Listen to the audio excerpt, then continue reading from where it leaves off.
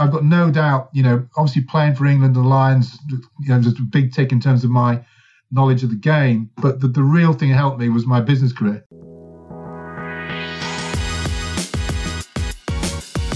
Hello and welcome back to 40-Minute Mentor, your pocket-sized career mentor. In today's replay episode, we're revisiting one of my personal favourites. 2023 may not have been the best year to be an England Rugby fan, but given that we almost made it to the final of the Rugby World Cup, I thought it was a fantastic opportunity to replay our episode with Sir Clive Woodward, the first English rugby coach to win a Rugby World Cup in 2003. I've been a rugby nut since I was little. I have such strong memories of that 2003 World Cup, and I'm sure many of you listening do as well. So for any rugby fan out there who is interested in learning about how Clive led England to victory in 2003 with all of those incredible legends like Johnny Wilkinson, then this will be a real eye-opener for you.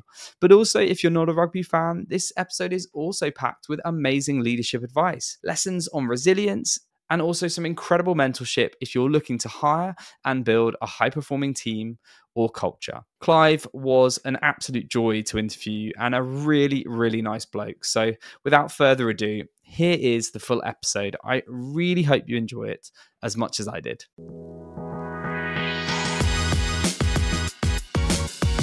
So Clive, welcome to the 40-Minute Mentor. Thank you so much for joining us today. Thanks, James. Pleasure to be here. Good stuff. Well, we always like to start the podcast with a quick fire round to get a bit of a snapshot of your CV. So if you don't mind finishing these sentences, that would be great. So first up, when I was little, I always wanted to be a professional footballer. I love football, still love football.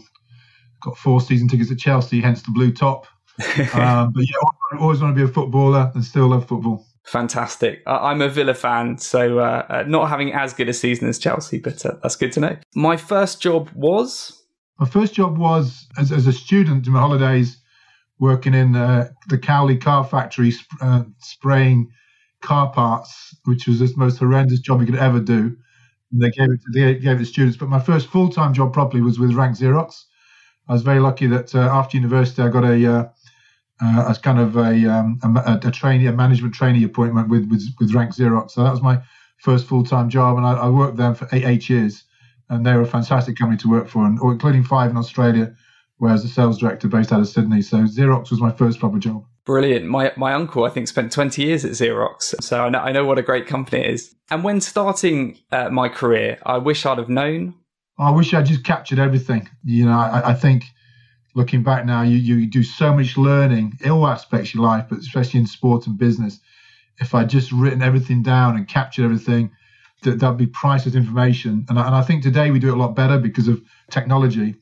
But in people kind of my age, we weren't used to kind of just keeping things. And I just wish I'd kept everything, all the learnings from great players, great coaches, great business people. So I just written them all down because they're priceless, but you think you can remember everything, but often you can't. You kind of forget these things as you get older. Yeah, that's a great one. I'm most energized when I'm just learning. I've always had a passion for learning. I'm a fully qualified. My degree was in sports science. I'm a qualified teacher. So learning and teaching and coaching was always part of my DNA, and that's when I'm most energized. Especially learning something new, or there's nothing I can think of better than if I find something that I think gives us an edge, that someone who we're competing with is not thought of. That to me is kind of wow, groundbreaking stuff. So just learning is my key thing that energizes me most. Brilliant. Both my parents are teachers, and there's definitely that philosophy in our family as well. So that really resonates. And finally, Clive, can you share something we wouldn't learn from your CV, whether that's a perceived failure or a setback in your career that you've really learned from?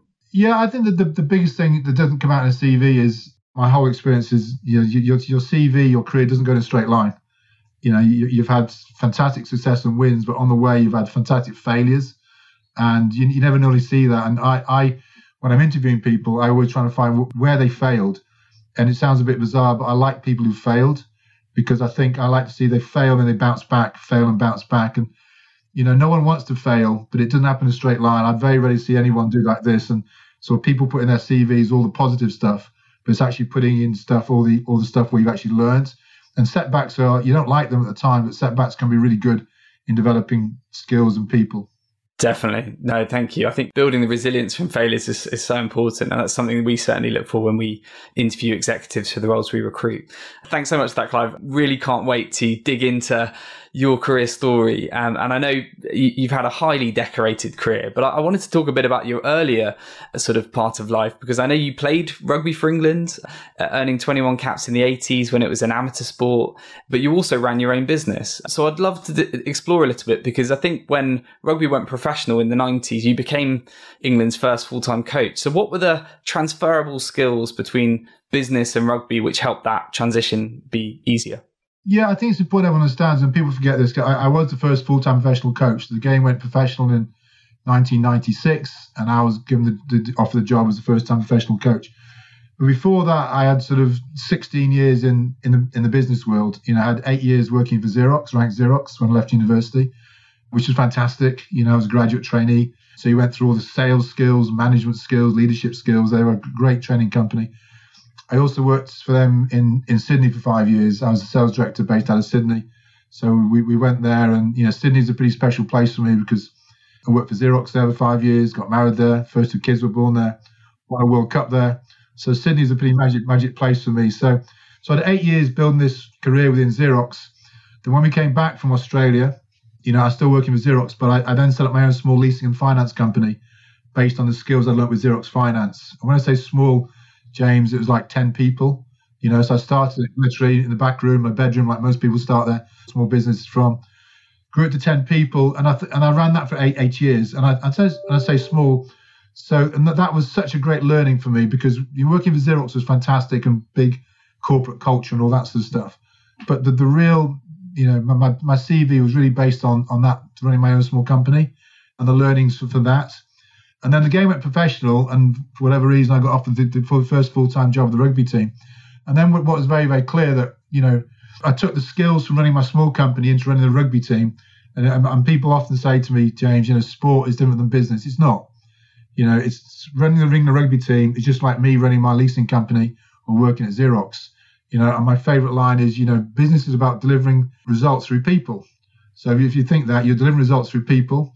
If you're running a rugby team trying to win a World Cup, you're delivering results through people. It's a business. It's a product. So there's no difference. The skill set is the same. But I think having that 16 years in business really set me up really well for coaching the rugby team, because it isn't easy. You have good times and setbacks. You do good things well. You make mistakes and all this sort of stuff. But I've got no doubt, obviously playing for England and the Lions, just a big tick in terms of my knowledge of the game. But the real thing that helped me was my business career. And because I could come in, start to manage players, make tough decisions, all the stuff you do in business, there's no difference at all. And I think no one actually knows that, because they kind of think, and you see today sometimes, really great players go into coaching and fail badly. And I think they fail badly because they just haven't had that experience in terms of handling people, handling the whole stress of the job. And I loved it. I mean, it was the best thing ever happened to me, the game going professional, getting that job. But I just came with all this kind of stuff behind me that no one knew me that well. I was just a player. I was coaching the England under-21 team. And I ran like a business. I just threw the kitchen sink at it, and it was like running my own business, and I loved it. Fantastic. And as somebody that owns a 8-person business, I for the last 8 years, you really do learn so much. I mean, good and bad, with something so small, but I can see how that really translated to your coaching career. No, that's awesome. And if it had remained amateur rugby, an amateur sport, do you think you'd have stayed in your business? What do you reckon you'd be doing now? Oh, I want to say stay in my business. Yeah, I would have stayed in business. I often say, I got three kids, James, and I've often said to the kids, I've never planned my career. I've never sat down and sort of planned what's going to happen. I've just been lucky that my career has gone, it's strange, almost in 8-year blocks. 8 years at Xerox, 8 years running my own leasing company, then 8 years coaching in England. If rugby stayed amateur, I would have stayed in business. But the business may have changed, may have got something else, may have happened. But, you just, I think the secret is just, if an opportunity comes, I do like to say, the grass is not always greener. Just because an opportunity doesn't mean you've got to take it.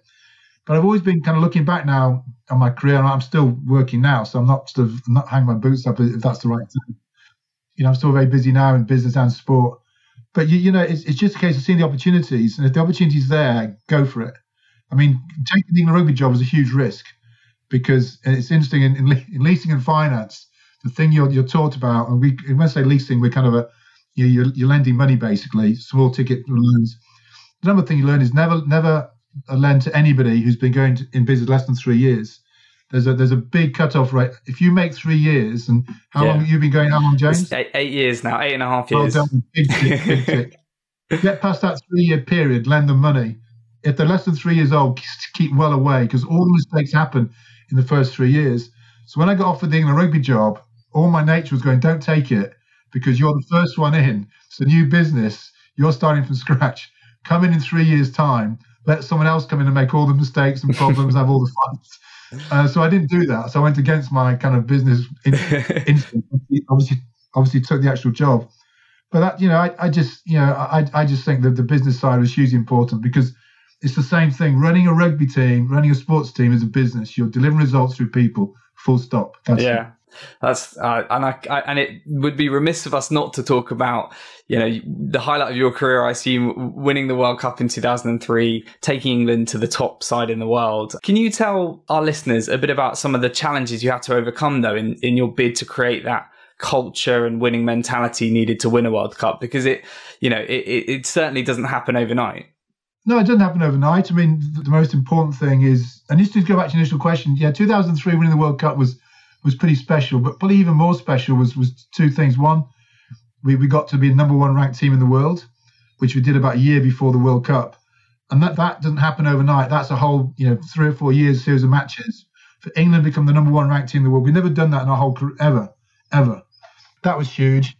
And there was one special night just before the World Cup. We went down and play in New Zealand, and we played New Zealand about 4 or 5 months before the World Cup, and we won in Wellington. And no English team done that before. To actually take an English team and go to New Zealand and win in Wellington was just, if you said that to me 6 years ago, everyone laughed at you. There's no way England can go to New Zealand and win, and also win well, and almost shock the whole of New Zealand. And that was probably the best night of my life, because after that game, we went to, all the players went back to do all their rehab and all that stuff. But I took all my kind of team, the coaches, the doctors, all my team. There's about 12 of us. We ended up in this pub in Wellington called the Hummingbird. And literally, then we played in the kickoff.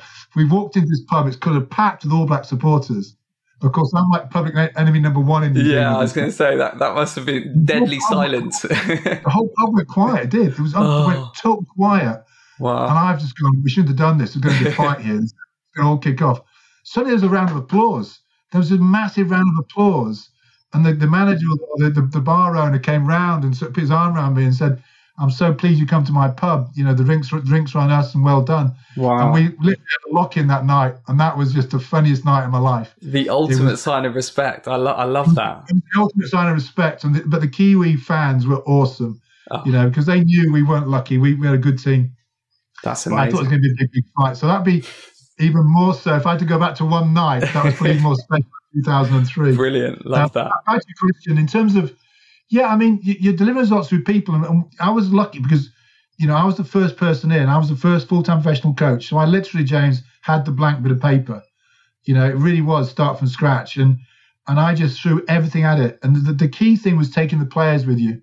And that's not as easy as it sounds, because, I had an amazing team in terms of, people came and go, but if you look at Martin Johnson, Johnny Wilkinson, Lawrence DeLang, we had an incredible team of people.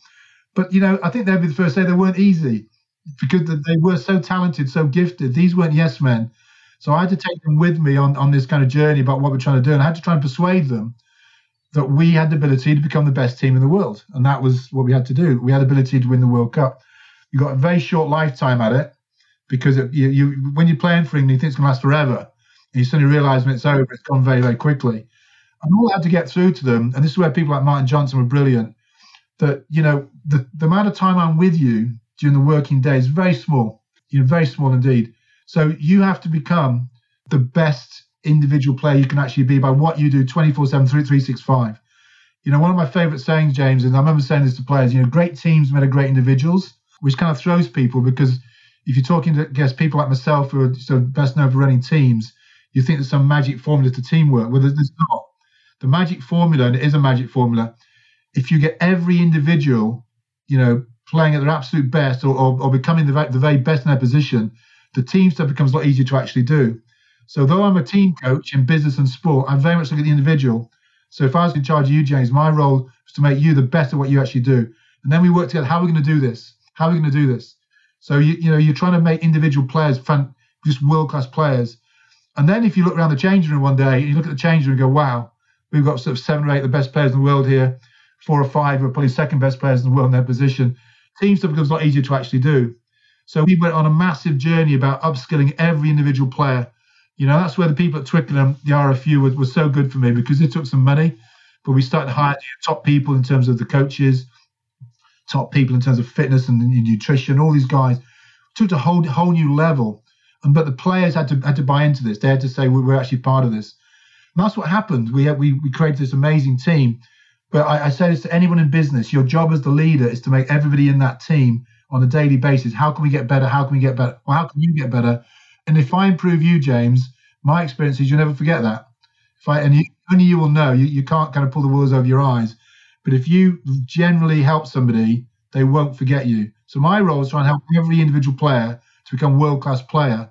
And then the team stuff takes care of itself in many ways. It's brilliant. And it's so interesting because Will Greenwood came on this podcast, and when I asked him for some advice, he just said, try and make every day just a little bit better. Just try and improve on something every day. So that's clearly really, really ingrained with that crop. You mentioned the big characters you had in the squad. I mean, very, very well known, hugely talented, but balancing different personalities, quite big egos in a team is always difficult. So what advice do you have for anyone listening to this that may have that type of team dynamic at the moment? How did you cope with that? Well, I loved it. I mean, be very clear. And again, I'm trying to put this, when I keep sport and business the same thing. I'd always hire the most talented player. I want the most talented player. But then that's like stage one. Once you got them in the room, it's then how you manage that talent. Because sometimes they're not the most straightforward people. Sometimes what I've found, the most talented people can be, awkward mavericks, various names have these players, but they're the people who want in your actual team. And again, there's no shortcut to this. The only way to manage them is on a one-on-one basis. And I'd sit down with the players. I like to think I had more one-on-one meetings with players than any other coach I know. But what I was trying to get through to them is my job is to make you a better player. And what I found with all these different characteristics and egos, whatever, end of the day, every one of them wants to be successful, wants to win. And what I'm saying to them, this got to be a two-way thing. I'm going to give everything to you and plus, but I need it back from you in return. And if any stage I don't think I'm getting it, there's going to be a fallout. And, that way you kind of lose some people on the way, but that's all part of it. Sometimes people don't want to do that. But the real winners, and I've named a few of them already, they want this. What I was able to say to them, because I'd played for England, and when I played for England, I played 21 times, which doesn't sound very many caps today, but that was over 4 years. We didn't play that many games in those days. We didn't have, it was just the Six Nations. And what I got through to them, this is just look around the room. We got a chance here. We started off number 6 in the world, but look around the player. If we do this, you'll never ever forget this ever. And we got a chance to do something special. But every single person's got to actually get involved in this, and that's where I found different characters. And the great thing about it is understanding. That's why. I say great teams make great individuals. Every character is different. Just to stand in for a team of people are going to do this, this, and this, that doesn't work. You've got to break it down one by one, and then have your team meetings so they all know what's going on. But also ask them, I've got no problem you questioning what I'm doing, but do not go outside this room and then say this is rubbish. If it's rubbish, tell me to my face. Yeah. And we're going to get on this. And you kind of win a World Cup, and everyone thinks it's this incredibly perfect scenario. It's not. Yeah, that's not the real world. It kicked off at times, big time. I'm sure it did. Quite feisty because they all got they wanted to win. If someone did something daft in a game and we kind of reviewed it, it would kind of, things were pointing and cool, calm down. But that's what you wanted, and you created this environment. But I wanted them to be individuals, and I think they are. And you spoke about Will Greenwood, who was just fantastic. But we had this incredibly bright team. Yeah, look at what these guys have all gone on to do now. Without exception, they're all been successful. So this wasn't a bunch of yes people sitting around nodding when I spoke. It was the complete opposite. Yeah, and that's what I wanted to actually encourage. I wanted to encourage debate, disagreement, and one of my favourite saying, there's no such thing as a daft idea. If you've got an idea, you stand up and say it, and let me decide whether it's a daft idea. And at times we had some pretty interesting team meetings. It all kicked off at times, but which I loved. And I said, but I don't care about this in the team room. As long as we all walk out of that room holding hands, smiling with everyone, everything's great. The team room was quite a sometimes hostile place because we wanted to win. And we questioned each other. We weren't doing this stuff. That's brilliant. And you can see just the encouraging that candor and empowering the team to have their own ideas, but then all being unified by that mission. You can see how powerful that can be.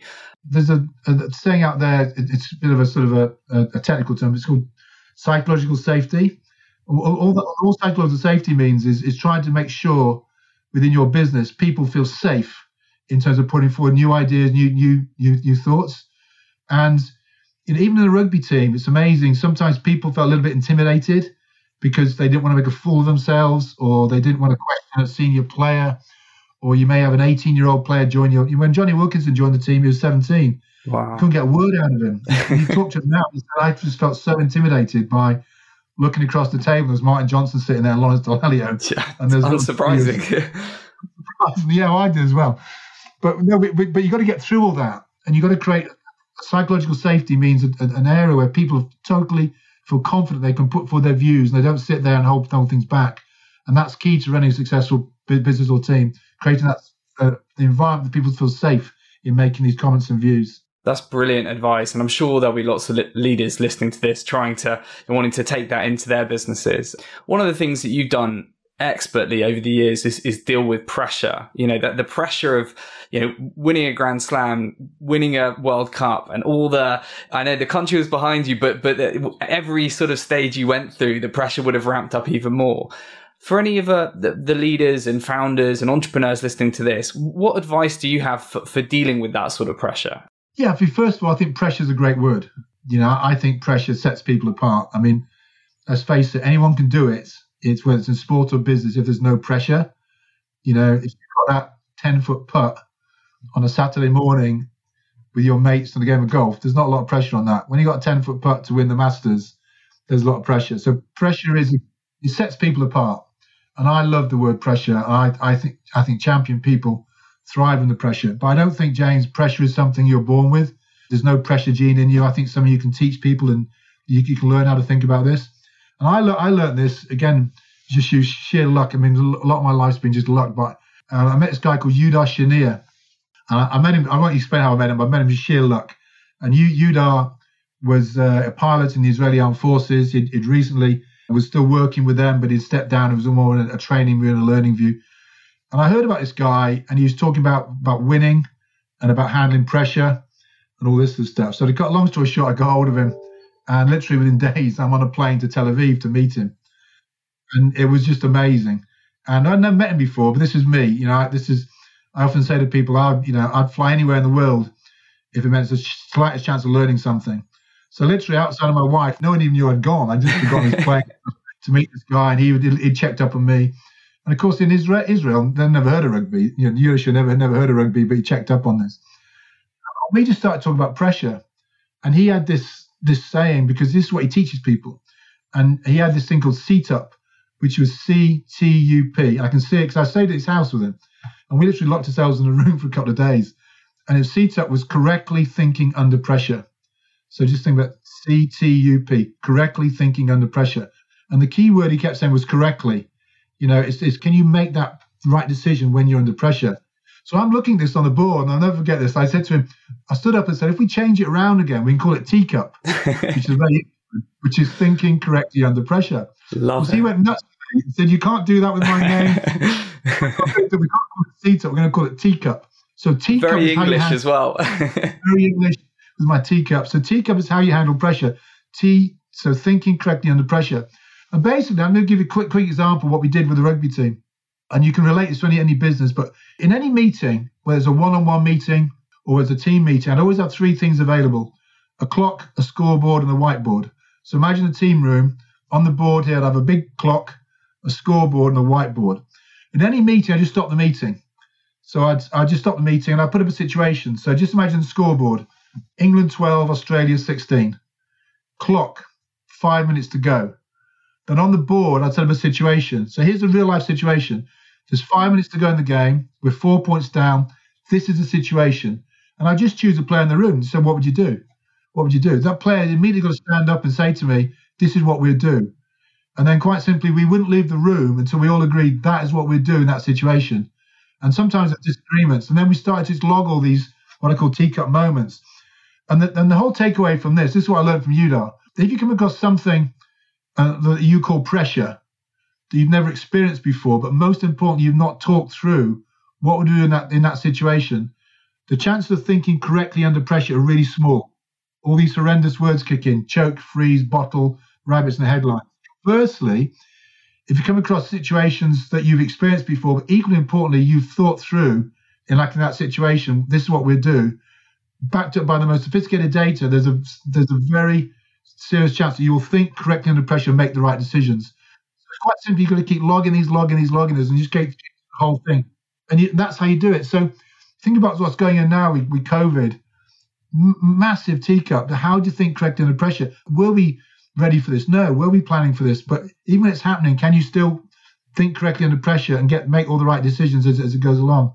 Yeah, I mean, so many fantastic learnings there for anyone listening. Thank you. I know that you talk a lot about sport and business, the transferable learnings that can be shared between them. And there are many people that were listening to this who want to emulate the leadership styles and methods that you will have used to nurture talent. So for anyone that's looking to build these high-performing teams that you have, are there any particular pieces of advice you think that are absolutely critical to building high-performing teams?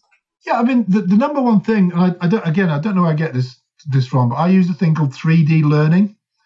And I don't even know where I got it from, but I've used it forever. And what 3D learning is basically, and I'll explain what it is, it's basically when you're approaching any task or situation, I use 3D learning. So the first D is what I call discover. So if you've got a problem or an issue, discover. What that means is try and find out as much information you can about it. Get it out of your head. Let's talk about rugby. Let's talk about defending from scrums. Okay, so here's our subject: defending from scrums. But any subject you can think of, growing your lawn properly out the back garden. Just there's your subject matter. So discover. So the first thing you do is find as much information as you can about this, as much you can from any source you can. So get all this information, which is discover. The second D in 3D learning is distill. So once you've got all this information, try and distill it down in just a few key points, and what I call a checklist. So out of all this information, these are the 5 key points. And in my kind of sporting language, does it make the boat go faster? If these are key, so out of all this stuff on Discover, what are the key points? What are we trying to learn? So you maybe at most have 4 or 5 key points. And then the third D in 3D learning is do. Once we know our key points, how do we do it better? How do we practice it? How do we train for it? So you can apply that to anything. Discover, distill, do. And this checklist is everything. And then you can weight your key points. So number 1 may be weighted heavier than number 2 or 3 or 4 or 5, but not a whole list like this, maybe just 4 or 5 points. And what you're saying is, if we do those 4 or 5 points really, really well, there's a high chance we'll do that task well. So out of all this defending from scrum, say, here's all the information, and you're always discovering. You never stop learning because they may just change. But we just know if we do those 4 things properly, I think there was only 4 things, and everyone does their job properly, we'll do it fine. Then most importantly, how do we train for this? How do we practice it? And then you've got to be really creative how you do that. So 3D learning to me is, and I haven't a clue where I got this from, but I've always used it. And it's just so simple and straightforward. So any issue, any problem, 3D learning, and the more you get people, your team putting into it, even better. Brilliant.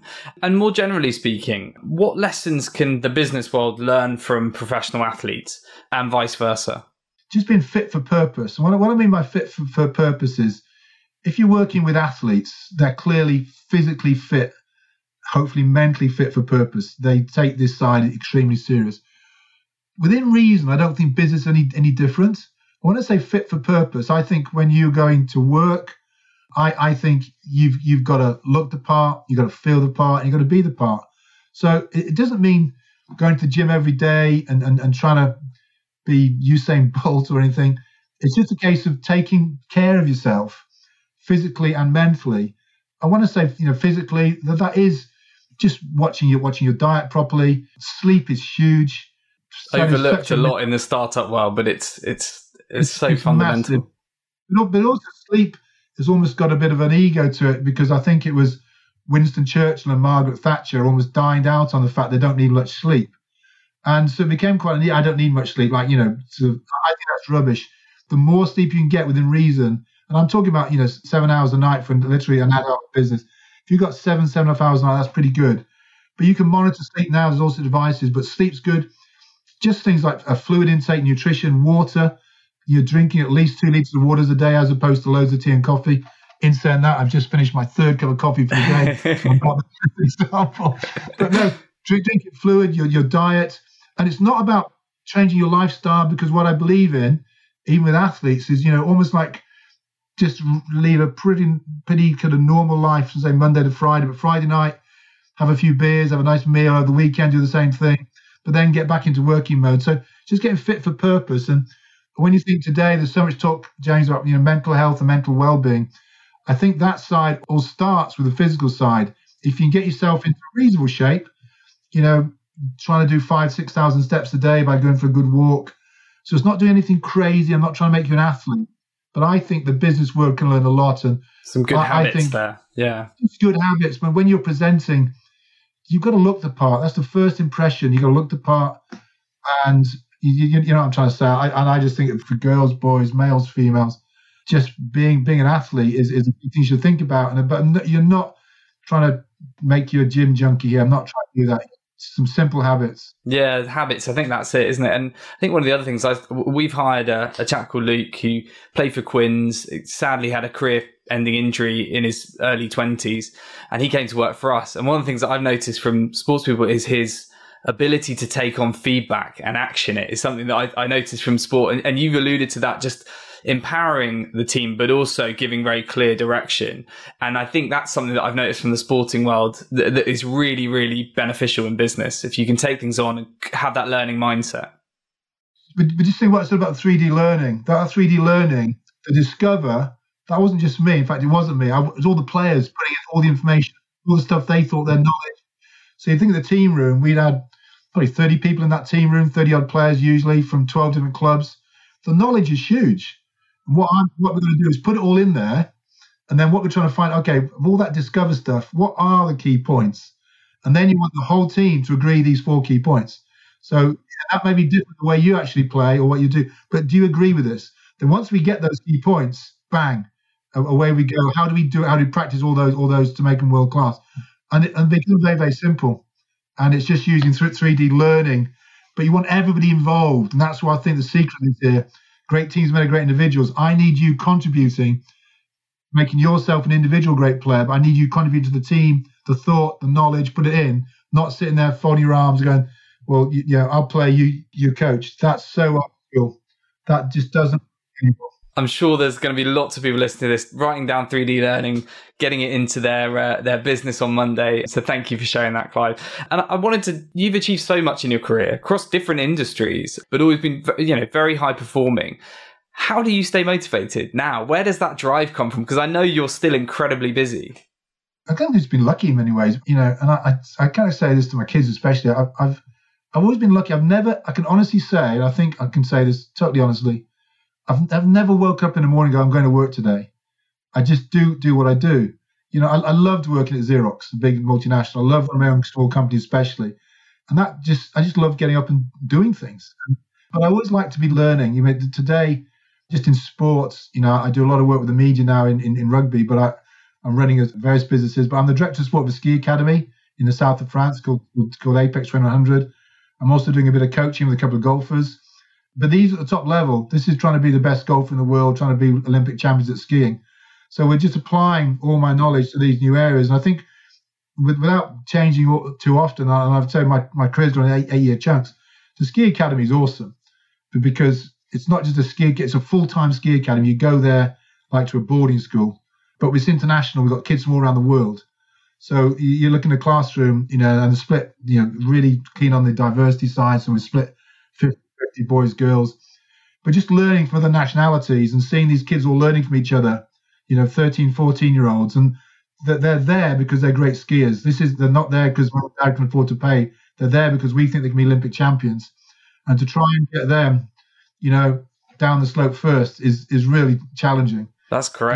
That sounds fantastic. So it's a business, delivering results for people. Same thing that I'm doing there, which is hugely excited. So As I say, the moment I wake up one day and say, oh, I've got to go to work today, I'll probably, okay, it's now's the time to put your feet up. As you say, I'm busier than ever now, and I'm living a really exciting life again. That's great that you still have the passion for all these different things. And I wanted to quickly, before we get on to our wrap-up questions, just mention Hive Learning, because elite athletes can tangibly improve every single day. How do elite entrepreneurs or business executives listening to this adopt that culture of continuous improvement into their own careers on a day-to-day basis? Because I know Hive Learning does some stuff around this. Yeah, Hive Learning is a company I set up I was director of sport for Team GB for 3 Olympic Games for Beijing and Vancouver, and obviously London 2012. Then after London 2012, I set this company called Hive Learning. And basically what Hive Learning simply is the 3D learning model put on this thing here. So it's an app. It's on here. But when you think about it, what it is it's allowing people what we call peer-to-peer learning. So what I basically saw with the rugby team, I'm here, 30-odd players, all the coaches, we all learned together in the room. All we did was digitize that process. And what I learned at the Olympics was when I went around all these amazing sports, including British cycling, sit in the back of the room. Actually, what we did in the rugby team was quite unique. I thought everyone did this. So we developed this app around this. And now, Hive Learning is going really, really well. We're really proud of it. We're obviously working in sport, but 95% of the business is business. Big companies using it. And what you're trying to encourage is this learning on a day-to-day basis, but you learn from each other. So it's peer-to-peer learning through the actual app. And I think this is the key to it. And as I keep trying to say, I always pride myself on not being good at the new ideas. What I pride myself on if I'm leading a team is going, that's a good idea, James. And if that's going to make the boat go faster, we are going to do it. My job is to move heaven and earth to make that happen.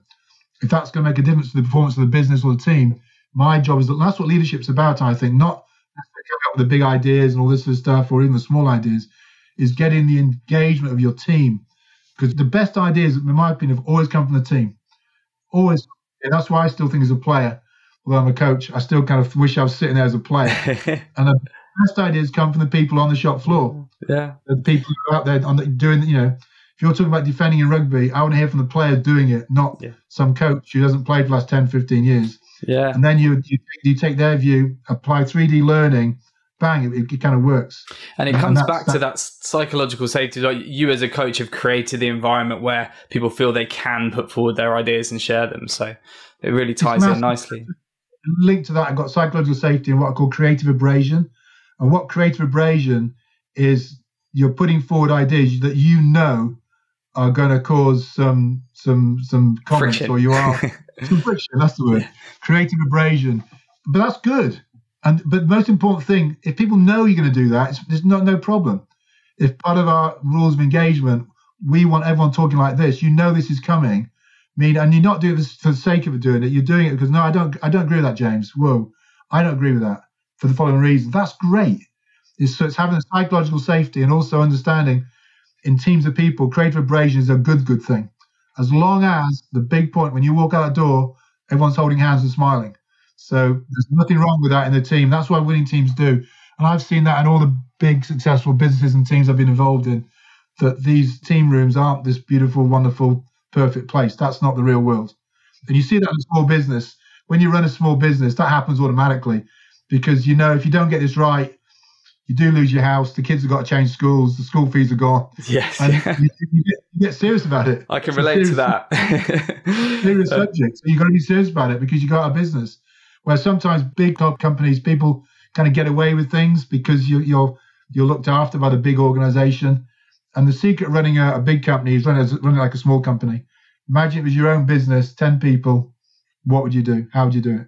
Love it. Thank you, Clive. Well, we're sadly at the end. I've got 3 wrap-up questions, but I've absolutely loved this conversation, and I know our listeners will have done too. It would be remiss of me not to talk about mentorship, given you are on the 40-Minute Mentor. So do you have a mentor or mentors? And either way, if you do, I'd love to learn a bit about that. But also, if there was one person in the world that you could be mentored by, who would that be? Okay. In terms of certainly early on, rugby-wise, I was very lucky. I went to Loughborough University. We had a coach there called Jim Greenwood, who unfortunately has passed away now. But Jim was just fantastic. He wrote a book called Total Rugby. It's still a Bible in New Zealand. It's the absolutely go-to book in terms of coaching. And he wrote this 40-odd years ago. So Jim was definitely my mentor as a player and a coach in terms of what we actually did, and that was I'll never forget that. He was just fun. He was light years ahead of his time. His book now is still whatever. In terms of, sort of currently, I can honestly say no. But what I do is this, James, and I love doing this. So I've probably got lots of mentors really. What I used to like, and I use the rugby team as an example. What I used to do in the rugby team was to invite people like you into my world. When I say people like you, James, these are people I know, I'm friendly with, but I know they're all successful in whatever their jobs are. So, and I'd invite them into the England Rugby team individually. So we had a couple of hedge fund managers, top chief executives from big PLCs. And of course, if I'm saying to you, do you want to come and spend a day with me? You say, yeah, of course I will. Yeah, definitely. Here's the deal. You can come and spend a day with me, 2 days with me. We're going to show you everything. Going to be totally transparent. Sit in the back of the room. Keep out the way. Don't go gaga when Johnny Wilkinson comes in. Just keep out the way. But the deal was this: by the time you leave, I want at least one thought or idea of something we could do better. So literally, these were people who are obviously very successful in their world, fans of sport and probably rugby. And over the sort of 8 years of coaching England, I would have probably brought in over 30 plus people individually for a couple of days. And I equally promise you, every single one of them left and gave me a bit of paper saying, have you thought about this? Have you thought about that?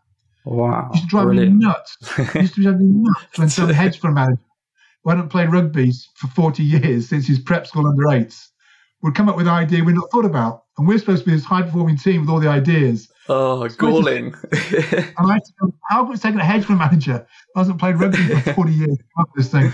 Oh, and then in true leadership style, you sit down with your team and go, listen, I've had this great idea. Yes, yeah. Yeah, it's a sign of a great leader. Yeah, take credit for someone else's idea. Brilliant. Mentors is a good word. I like mentors. But I think I had lots of them because they got really close to me, the team, and they came up with so many ideas. But seriously, I go, well, how come we've not thought about that? And I don't think businesses do that. They tend to get everything closed shop. I think that's and it. I think it's people can learn from. Yeah, and that's inspired me. I think there's something to be said for bringing in external eyes and ears and thoughts just to mix things up and give you a different perspective. I love that. I promise you, if you ask them nicely, they'll do it for nothing. They don't charge you. Yeah. They're more than happy to help if you ask them. Yeah. And especially if it's a sporting team, they loved it. And yeah, course, I can imagine. If I was asked to come in, if Alex Ferguson said to me those years ago, come and sit, of course you would. Wow, cool, that's where I'd want to be. You'd pay to do it. I'd pay to go sit in on some of those sessions. So no, that's so interesting. And given all the success you've had, Clive, what do you want to be remembered for at the end of your career? I know you're still as busy as ever, but when you do hang up the boots, what do you want to be remembered for? It's a difficult question to answer. I just hope anybody who's worked with me in the various things I've done would hopefully say they've really enjoyed it. It was a fun time, because I do believe in having fun, and fun isn't going down the pub on a Friday night. Fun is throwing the kitchen sink at things and really not being scared of making mistakes. And my favourite saying is just no if onlys. Whatever happens, we're not going to look back in years to come and go, if only we'd done that, if only we'd done that. And there's just no if onlys. If this is going to make the boat go faster, we're going to do it. Doesn't matter who we got to upset on the way, what's going to happen. And you do, upset a few people on the way if you've got that philosophy. But if you're trying to get to a real goal of winning something special, like that can relate to the rugby term, you got to do that. So I just say a no if only culture.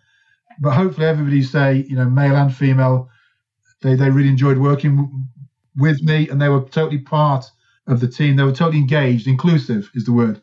They were totally inclusive in what we actually did, and that's what I'd like to think I'd be remembered for. I'm sure that'll be the case. And finally, Clive, for any listeners aspiring to become a world-class leader like yourself, what final piece of advice would you leave them with? Just understand, just not go in a straight line, And I must believe if you throw as much energy and passion at something, it will stick and you will get there. But do not worry, or don't overly worry if there's setbacks on the way. My rugby career with England went from there to there, but on the way we had huge losses. We even lost Scotland once. That stuff happened.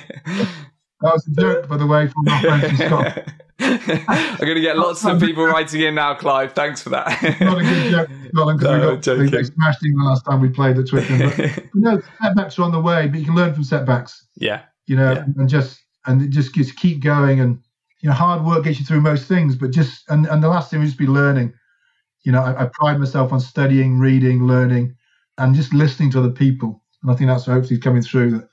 It's not coming from me all the time. You've got to listen and learn, and you can learn so much from other people if you get the right people in the actual room. Definitely. Clive, it's been an absolute joy. Thank you so much for sharing your career story and so many brilliant bits of mentorship. We wish you all the very best for all the different things you're doing at the moment, and hope in due course we can meet in person to exchange some more stories. But thank you so much for being on the pod. All right, James, and good luck to you and your company as well. This is a very, very interesting program you're running, so well done. Thank you very much.